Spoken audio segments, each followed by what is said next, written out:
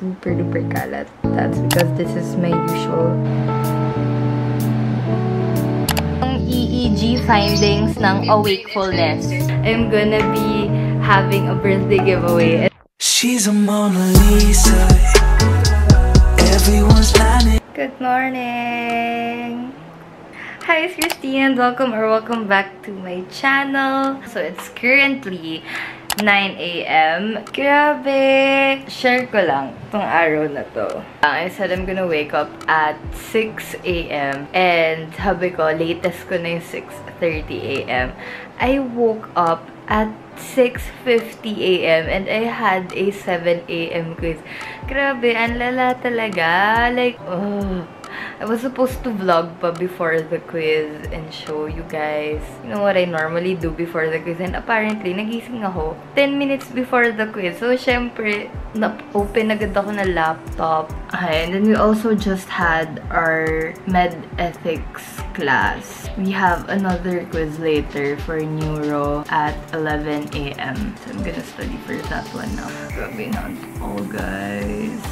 So sorry if I'm so haggard and bagong gising and all, like, okay, so nagpaakit lang ako ng breakfast and di ko alam bakit dalawang hash brown binigay. Usually one lang naman kinakain ko and water. I know it's such an unhealthy breakfast pero nagkikrave kasi ako ng hash brown. So yun.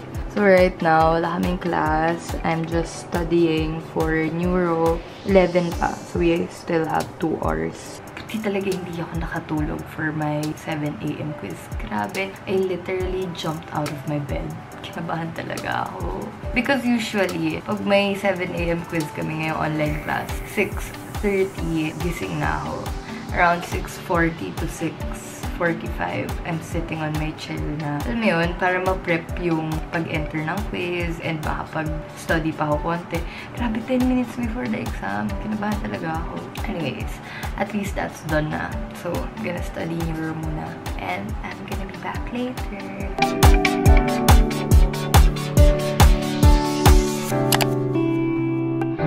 Okay, you guys, it's currently 10:30 AM and I just woke up. Grabe, intense yung antok ko today. Because our class in med ethics ended early. It ended 9. Tapos diba sabi ko mag-study ako. I studied in bed. And then, nakatulog ako. But, okay lang. I still have 30 minutes. Usually, before a quiz, nagre-review kami ng friends ko. Tingnan natin kung gising sila. Walang nagchat-chat sa kanila. Feeling ko nga tulog din sila eh. Call natin sila. Chinat ako ni Carla. Sabi niya, buti daw nagising ako. Si Carla kasi, nakatulog yan once. Hirap niya gisingin. Ayan. Walang sumasagot. Feeling ko tulog din sila. Oh my god, kitang-kita pa yung lahat ng nakailang kong chocolate dito. Look naman. Oh, wala talagang sumasagot. Tulog mga yan. Okay, tawagan natin sila part 2. Hello! Ayan, so it's currently 10:30 AM and we still have 30 minutes to study. Sige nga, anong EEG findings ng awakefulness? Ala, hindi nila ako sinasagot. Hindi nila alam yung sagot. According sa UST MED, dalawa. Depende kung nakapikit ka or naka-or. Wow! Beta, kapag dilag ka, beta. Kapag nakapikit ka, alpha. Men, alpha lang yung hanap ko. Okay. Okay, mag-aaral na muna kami. BRB. Guys, sobrang concentrate nila mag-aaral. Meanwhile, ako inaantok na ako. Tingnan niyo sila. Tingnan niyo naman. Aral na aral, oh. Naririnig ako ni Carla, feeling ko. Kaya siya. Meanwhile, ako waiting game na ako sa quiz. Dahil kinakabahan na talaga ako. Hi guys, okay, so we just finished. Grabe, super haggard ko na pala. Nakikita ko yung itsura sa screen. We just finished the neuro quiz. So, basically, I'm done for the day in terms of quizzes, although we still have a case discussion for pedia later. Iba talaga yung anxiety when taking online exams. Not just because of the exams, but of losing the internet connection. Alam niyo yun? Ayan, ito yung sked ko. I'm done with OB quiz 7 to 8 kanina. Tapos 11 to 12 clean neuro, done na. So it's only 11:38, so I'm gonna have my lunch now. And maliligo na ako. Since yung yung next class ko pa is 2 p.m. Grabe, ako pa nagsabi sa inyo na it's important to take a bath kahit online classes. And ako yung hindi nakaligo today. Grabe talaga. Then, I'm gonna show you guys something later that feeling ko you're gonna like. I've been using it for like ilang days na and I really like it. So, I'm just gonna use this time to eat, to refresh, maligo, and to rest. Hi guys! Okay, so it's now 2 p.m. and we're gonna have a case discussion on Communitypedia. And right now, I'm having a meeting with si Alea, Lawrence, and Carla. So, lang set up ko ngayon. Laptop ko is here. And yung video call ko para we can talk then together.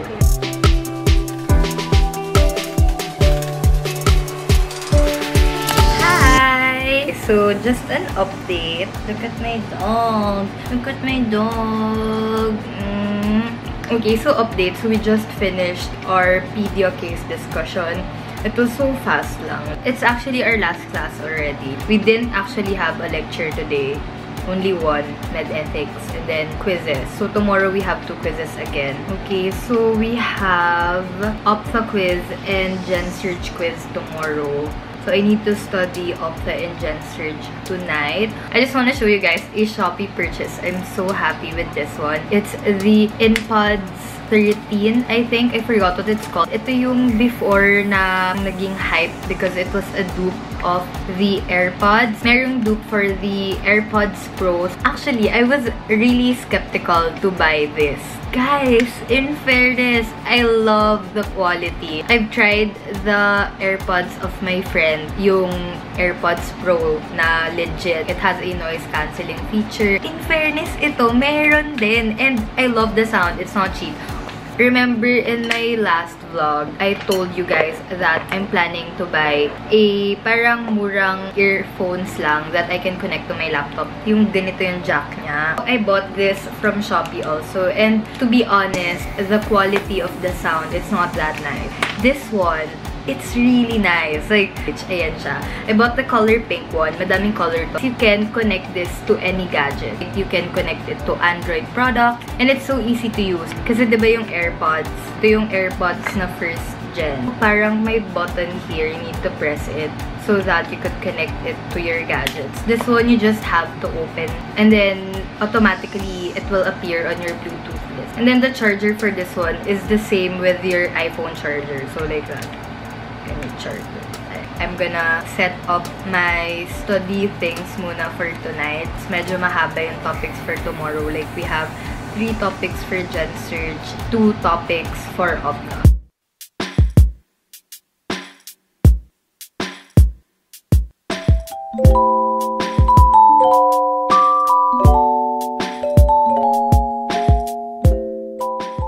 Hi guys. Okay, so it's currently 8:58 p.m. and I'm just studying Gen Search and Optha. I'm studying with my friends right now, Katya and si Eileen. Ira is supposed to be with us, but we feel like she's sleeping pa. So for the rest of the night, I'm just gonna study. Ito yung study table ko right now. So highlighters, my Apple Pencil, and then my iPad, super duper kalat. That's because this is my usual setup pag madaming exams. And then we have here my trances, you call with Katya and Eileen. So I'll see you tomorrow, guys. So just an update. Today is a Tuesday and it's currently 8:39 p.m. And I know I said that I am going to vlog starting as in like my whole day, like my exams, like that. But oh my god, I was so tired today. Like, ikwento ko na lang nangyari today. So this morning, it was our first day of the Pulmo module in Med 2. So if you remember from my first day of school vlog, it was our cardio module on Med 2 first. So now we are having our Pulmo module, and then kanina was our first day. So basically, it was just an orientation. I wasn't able to vlog that one anymore because I was really sleepy. And then after that, 1 to 3 p.m. we had 2 exams. 1 to 2 we had an ophtha exam, and then 2 to 3 we had a surgery exam. It was 50 points. That's why I just spent most of my morning studying for the exams a while ago. And then after that, muntik ko pang makalimutan na may last class pa ako after surgery because I was supposed to sleep muna. And then, buti na lang, I checked my phone before I slept because I really forgot na I have a class pa after. Buti na lang, nagising ako.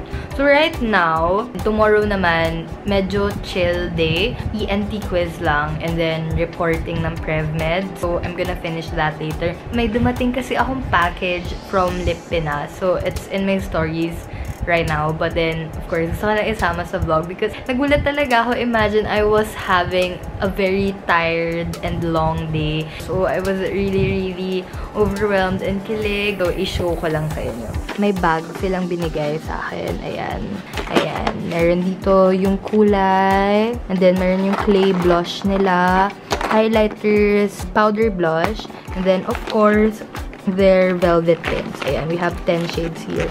By the time I post this, it's my birthday already. So, as promised, we will have a birthday giveaway. So, wait, kukunin ko muna yung mga giveaways. If you have been watching the vlog from the start, as in wala kang skinip, obviously you've seen this one. By the way, I just want to clarify, this is not sponsored.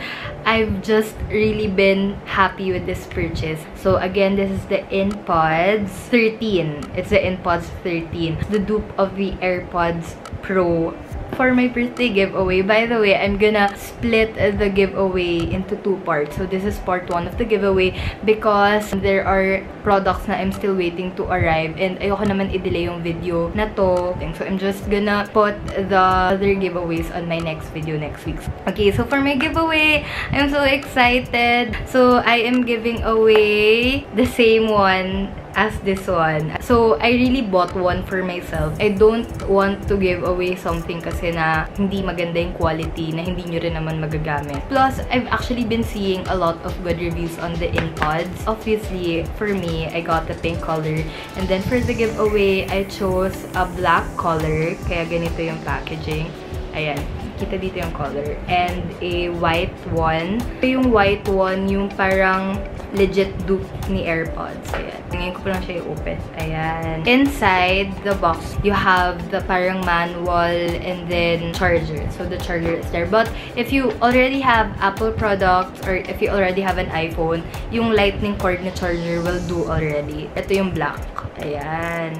Ang ganda nga nung black eh. I like the black one. Ayan. Again, the mechanics will just be posted down below. Diba? Ang ganda. Kasi kunento ko sa mom ko na I'm gonna be having a birthday giveaway. And then, my mom pala bought tumblers. Madaming binili yung mom kong ganito. So, I'm also using the other na ganito. I am including this in my giveaway para ayan, matchy-matchy tayo. It's glass pala. So, tapos, ang ganda ng design niya, diba? So, actually, 3 to. Hindi ko lang nakuha yung isa sa labas. Because my mom bought 5, I think. I am gonna include 3 tumblers nito in the giveaway. The draw pala will be sabay-sabay naman. So, for this video, I am showing you guys 5 giveaways. So, basically, 2 Inpods and then 3 tumblers. Yung plan ko kasi for this one is gonna be a little bit different with my previous giveaway. So, kasi diba yung previous giveaway ko, randomly picked yung winner. So, for the Inpods Pro, I am going to be choosing siguro around 10 to 20 active subscribers and followers. From there, I will randomly pick the winners. Super duper dami kasing deserving talaga to win. For the 3 tumblers, ito randomly picked na siya. I hope you look forward to the part 2 of the giveaway kasi yung draw nitong lahat is sabay-sabay. So, siguro October na matatapos. Month-long giveaway siya. I guess that is it for this video. I hope you enjoyed watching this video, watching me stress out. Ilang beses ako muntik makamiss ng class. Yesterday, I almost missed my OB quiz. And then today, I almost missed my Eurosurge class. So, Nakaka-stress talaga, guys. Nakakapagod din talaga. But yeah, I hope you guys enjoyed this video. If you do like this video, please don't forget to give this video a thumbs up. And please don't forget to subscribe to my channel to be part of the #ChristPod. And I will see you on the next one. Bye! She's a Mona Lisa. Everyone's lining up to see her. There must be